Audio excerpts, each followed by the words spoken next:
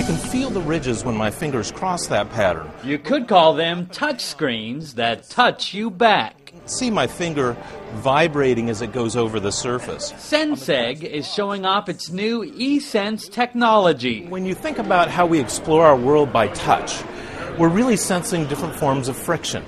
And what Senseg does is it manipulates the attraction between your finger and the screen.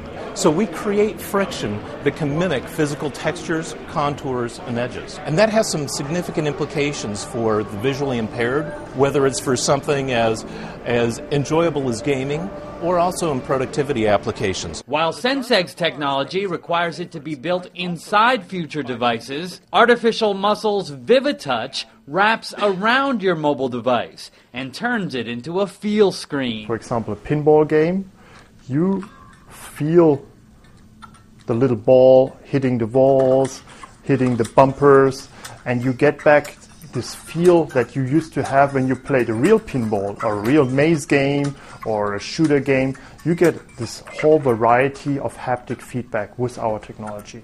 It replaces the crude vibration motor with a much wider range of sensations. I really feel like they're hitting the walls, they're bouncing up and down, and I get the impression that I'm really rolling dice on a real table here.